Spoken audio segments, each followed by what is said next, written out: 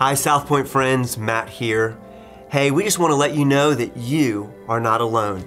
At SouthPoint we have a saying, you matter deeply to God. We're deeply committed in this difficult season to be a place of connection and support for you and your family.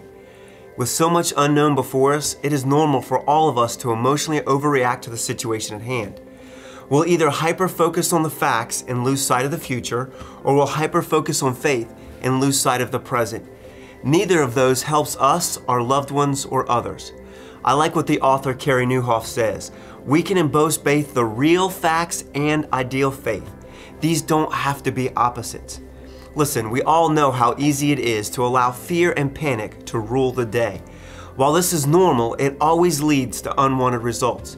As I was thinking about this, I realized that fear leads to 4 outcomes none of us wants. Outcome number 1, fear makes us unable to love our neighbors.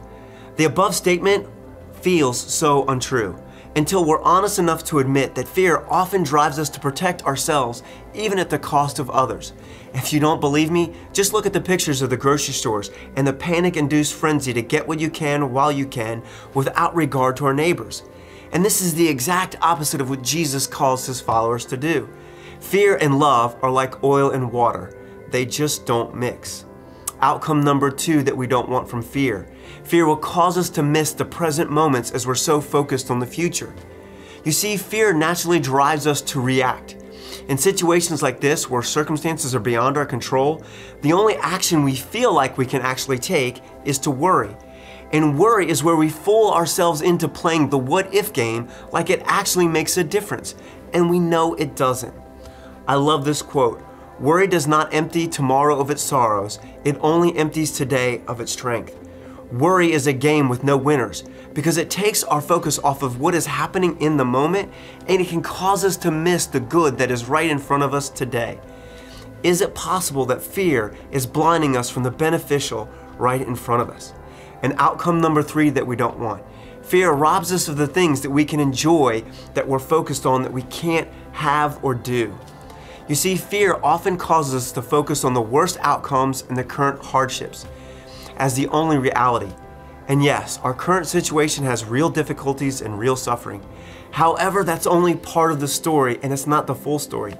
Yesterday, I made a whole post about the opportunities this current challenge gives us. Instead of letting fear drive us to focus only on what we're missing, what if we choose to look at the opportunities this challenge could give us?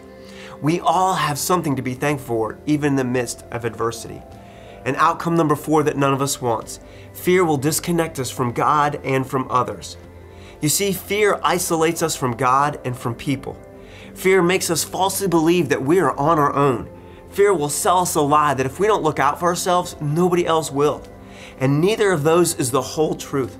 You see, circumstances are not the indicator of God's love or care. The cross is. God passionately loves you, and the tomb of Jesus is empty. God is good, and He is in control. Yes, the world is broken and busted, but there are lots of good people who care and are willing to sacrificially help others. I feel so privileged to be a part of this Jesus-led community called SouthPoint Church. We do have some tough times ahead of us, but I'm excited about the privilege and the opportunity we, the church, have to love our community. This is an unprecedented time in our lives that will allow us to show not only the love of God, but the peace of God is available to all. May God's grace be with us, and let us remember the scripture that calls us to something different. For God has not given us a spirit of fear or timidity, but of power, love, and of self-discipline. God bless, and have a great day.